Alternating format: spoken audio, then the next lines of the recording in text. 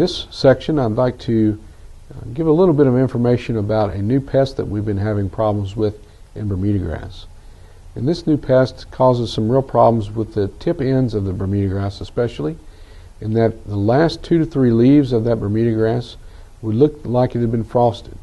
And actually what would happen is if you went into that crop and pulled out that top leaf or two, what you would see is that it would slip out of that sheath very easily, and you would see obvious damage at the base of that affected leaves.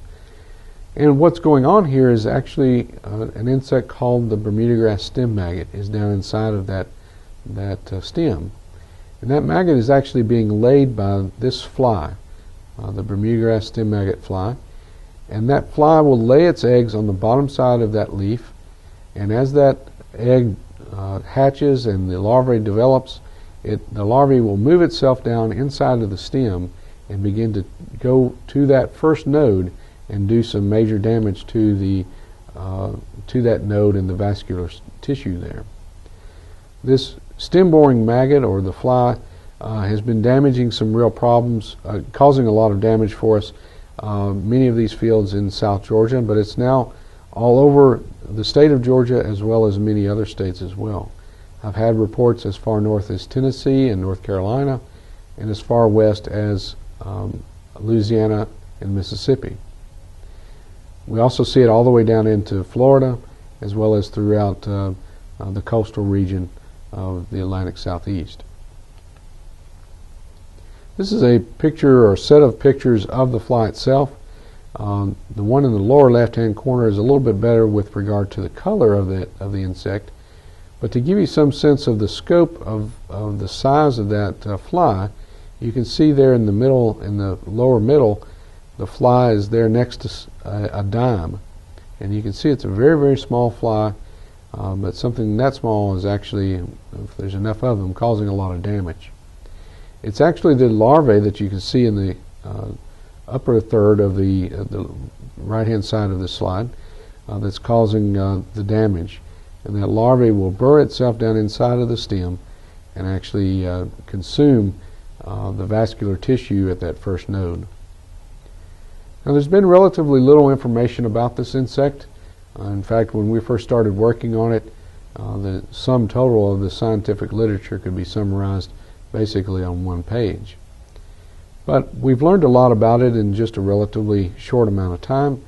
Well, first of all, we know now that there are multiple generations within a given cutting. So you may have 2 to 3 generations of stem maggots that could be doing damage in just the time that it takes to grow one Bermudagrass hay crop. It also definitely has a yield effect, not so much of a quality effect, but definitely has a yield effect. We've seen yield reductions of 50% or more.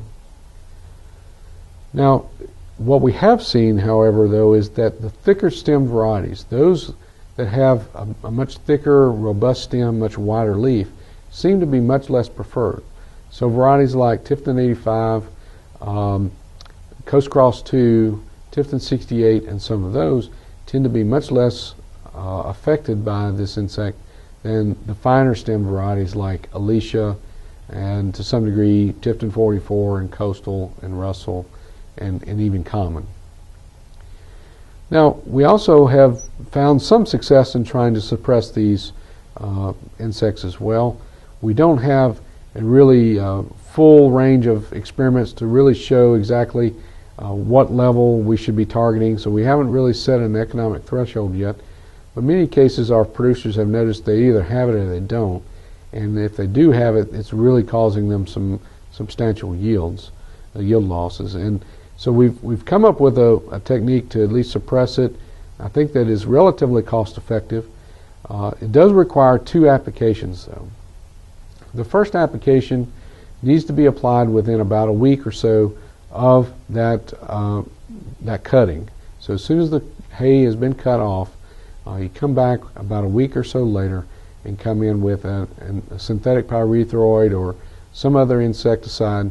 Whatever the cheapest insecticide that you can find, for the most part, is going to be able to kill this fly if it's a reputable product. So it can be done very, very inexpensively, but it actually requires a second application. Remember I said we've got multiple generations going on here, so we actually need to apply this a second time so that we ensure that we get those multiple generations under control and suppressed. So that second application needs to be about 14 to 21 days after the cutting, or about a week to 2 weeks after you sprayed the first time. With doing that, we've seen a pretty substantial decrease in the population and the damage that's been occurring. Now we're continuing to do some research on this, and I hope that we have some additional answers for you as we go forward. But as of right now, this is what we know about this insect. I think we are learning more and more about this every year, and I think we really have a handle now on how to suppress that and keep it from causing some major problems for us. The other thing I would like to point out is that many times we're spraying in the summer months anyway for fall armyworm control, and we may be able to basically make those applications during the time of year where we would be needing to apply for fall armyworm control anyway. So if that's the case, we may also want to add into the tank mix something like a Demlin or one of the other products that have a little bit more residual to control the fall armyworm as well as to control the fly itself. Now, one of the issues that I want to bring to everyone's mind just as to close out this section is that oftentimes we see a lot of disease problems in connection with and at the same time with the stem borer damage. And when you get those two together, that's when we really start having a tremendous amount of yield loss. And so I'll just be encouraging you to go out and be looking at your fields for both stem diseases as well as the stem borer damage. I hope that's helped you understand a little bit better this insect problem. For more information about this, I would encourage you to check us out online at georgiaforages.com.